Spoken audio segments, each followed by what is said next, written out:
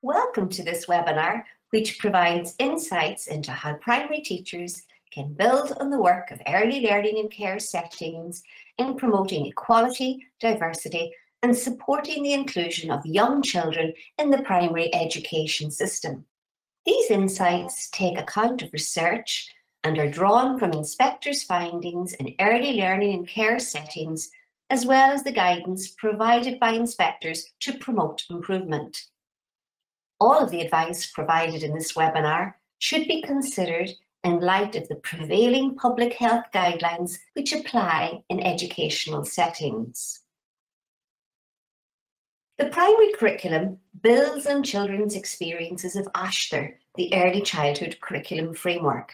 The primary curriculum is broad and it offers the choice in the selection and sequencing of content.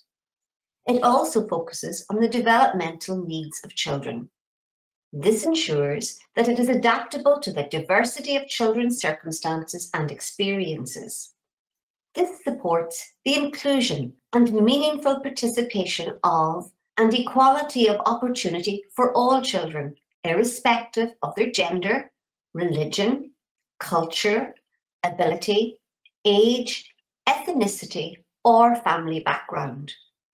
As young children transfer from early learning and care settings to primary school, it is very beneficial for teachers to take time to read the MOSH Gale transition reports provided by early years practitioners. These reports help teachers to understand children's interests, strengths, needs, and learning dispositions. Professional conversation with practitioners before and after the transition of the children also help to identify and accommodate individual needs and interests. Do give the children time to get to know you and the other children. Gradually introduce them to new play and learning opportunities in the school environment, both indoors and outdoors. Play alongside the children to get to know their play likes and dislikes. This will help you to promote positive self-esteem and self-worth. We will now explore how the preparation of an attractive, welcoming learning environment can promote equality, diversity, and support the inclusion of young children in the primary education system. This will help all children to feel a sense of identity and belonging in the classroom. In early learning and care settings, the children experience learning environments that are attractive, interesting, and very well laid out with cosy spaces. Most notably, the learning environments feature distinct interest areas, which are often tailored to the children's interests and include lots of natural and open-ended materials which are accessible to every child. Infant classrooms very often replicate this provision. Ideally, the learning environment needs to provide opportunities for children to move, to explore and think, to be creative, and to progress in their learning. Materials which reflect the children's interests can be thoughtfully added to the environment. These promote creativity, thinking and problem-solving skills, questioning, experimentation, and open-ended play. Resources, including natural materials where possible, should be accessible to all children, including those with disabilities, in as far as is possible. To this end, it is helpful to have low-level shelves for storage. Boxes of equipment can be labelled using pictures or photographs, and as the children progress, they may read words related to the play equipment. We will now move on to consider how classroom displays and resources can really support the children's sense of identity and belonging. In high-quality early learning and care settings, practitioners use photographic and visual displays such as All About Me and family walls to celebrate the children's identity. These displays can also celebrate the people who have special significance for them, including their pets, as well as the children's efforts and achievements. Such displays prompt the children's natural curiosity about similarities and difference in family structure.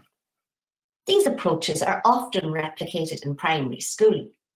The primary language curriculum encourages teachers to embrace the multilingual classroom and foster increased learning and awareness about language for all children. By including books written in the first language spoken in the children's home, in the classroom library, the children can really celebrate, promote, and value the children's home languages. Teachers can also learn and display important words, rhymes, or songs in languages other than that of the school. Teachers can invite parents to share information, visual resources, and items from their culture, backgrounds, and traditions.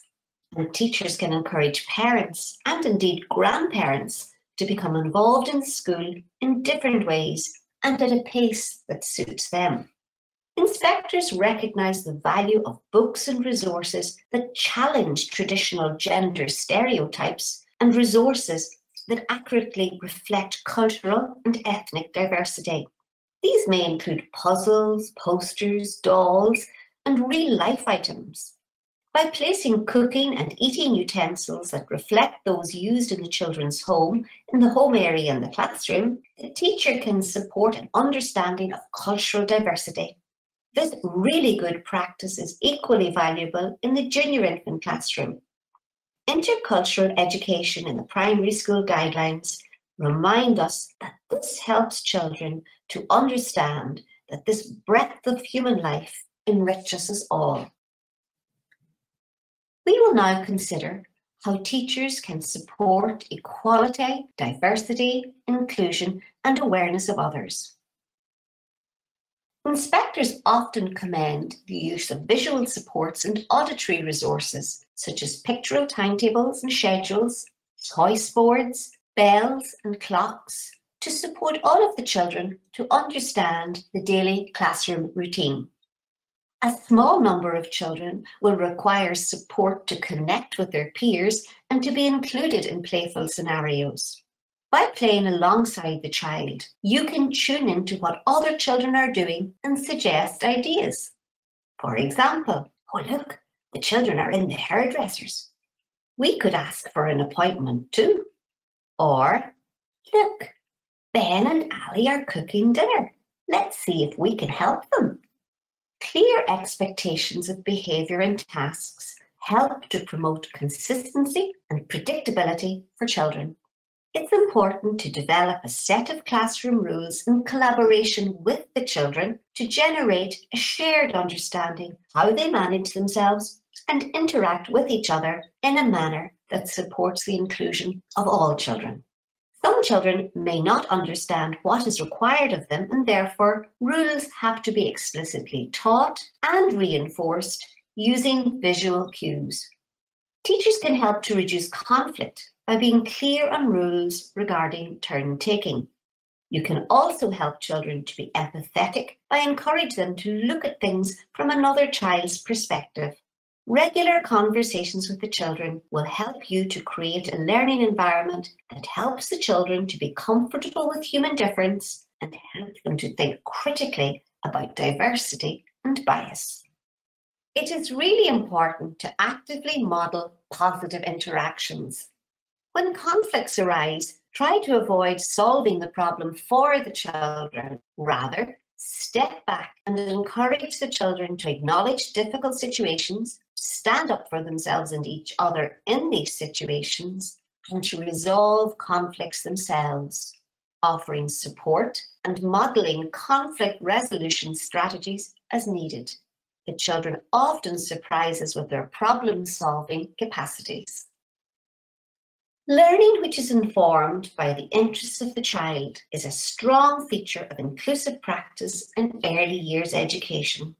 Inspectors often describe how the child's voice is represented when they have the opportunity to talk about and influence their own learning journey during informal conversations or planned group discussions. Practitioners observe the children's actions or non-verbal cues to capture their voice. Observation of non-verbal cues is particularly beneficial when supporting children who may not yet communicate verbally or whose home language is not the one predominantly spoken in the setting. By allowing children to make decisions, including offering choice over what they learn, teacher can support the children's motivation, confidence, well-being, and positive learning dispositions. The children understand that their voice is respected, their opinions are listened to, and their interests valued and acted upon in the classroom. Inspectors often detail how practitioners interpret children's creative expression to acknowledge their interests, thoughts, and their feelings. This might be through dance activities, art and music, where highly commendable practice is observed. Inspectors often see children's thoughts and ideas transcribed on samples of their mark making, in recorded observations, and in their learning portfolios. By listening to and respecting the child's voice, teachers can meaningfully develop learning experiences that are child-initiated and child-led. Circle time can be used to encourage children to discuss their interests or their ideas for learning activities. These discussions will also help you to understand the needs of more able children and plan additional challenges for them. The inclusive classroom is responsive to each child's individual strengths and needs, and it supports learning for all. The Inclusive Education Framework for Primary Schools builds on guidelines to support diversity, equality, and inclusion in early learning and care settings, and recognise that planning for individual needs is an essential part of a whole school policy on inclusion. The Better Start Access and Inclusion model supports children with additional needs to access and meaningfully participate in the Early Childhood Care and Education programme. Similar to the continuum support in primary schools, which operates a three-staged approach to assessment and intervention: classroom support for all, school support for some, and school support plus for a few children, AIM operates along a continuum, providing a suite of universal and targeted supports across 7 levels. To support a young child with very significant needs in an early learning and care setting, an AIM Early Years Specialist works with setting leaders, Leadership for Inclusion Coordinator, and early years practitioners in drawing up an individual plan for the child. In some instances, specialist equipment is supplied to support a young child who may be encountering challenges in the early learning and care environment for various reasons. And these could be mobility difficulties, sensory sensitivities, or social and communication difficulties. Additional practitioners may be employed to further support a child in the learning environment who has significant challenges in participating in learning activities or in having calm, comfortable learning experiences. To support consistency of experience for the child, it is really important that the junior infant teacher is aware of the children's strengths, needs, and specialist areas of interest, and understands the AIM plans and supports that were in place in the early learning and care setting. Insofar as is possible, these supports need to be replicated in the junior infant classroom. Ideally, before the child starts in primary school, the teacher should review the individual access and inclusion plan with the link coordinator and the child's key person from the early learning and care setting, the child's parents and the child him or herself, as well as the assessment data generated about the child. This will allow time to access relevant supports such as assistive technology or a special needs assistant where deemed necessary by the local Special Educational Needs Organiser, or SENO. Strong, respectful partnership with parents are essential for inclusive practice. Get to know the children's parents and caregivers too by making a special effort to speak with them regularly. Parents are an important source of information about the child's current interests. It is good to have regular communication with them. In highly effective early learning and care settings and in primary schools, parents are regularly invited to contribute to their child's learning portfolio, and some learning experiences are developed as a direct result of information from parents. For instance, learning stories showcasing the arrival of a new baby sibling or art activities to celebrate a significant cultural event are indicative of effective home setting communication. These activities all support a sense of inclusion, identity, and belonging. To communicate with parents whose first language is not English, inspectors note that it is beneficial to engage interpreters or to communicate messages through symbols, images, or photographs as appropriate. Where early learning and care and primary provision is most inclusive, inspectors often note that the setting or the school is at the heart of the community. Take a minute to look at some examples of how primary schools develop links with the local community. This gives children a strong sense of identity and belonging.